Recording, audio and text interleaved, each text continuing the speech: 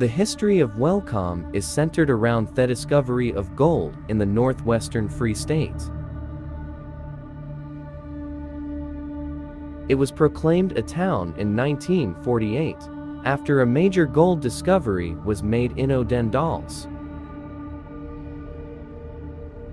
The town's name, that means welcome in Afrikaans, was actually named after the Welkom farm where the discovery of gold was made.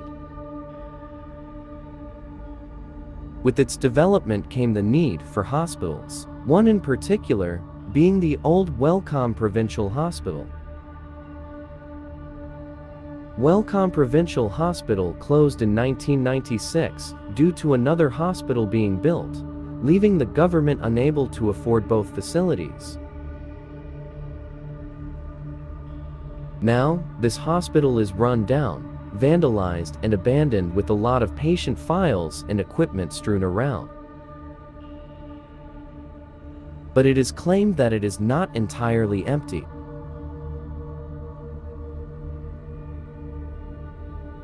It is said that if you visit this hospital between midnight and 4 in the morning, you could catch a glimpse of objects moving around.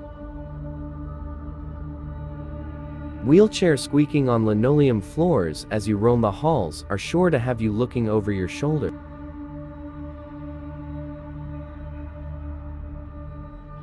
Specters of nurses and patients have been said to appear suddenly.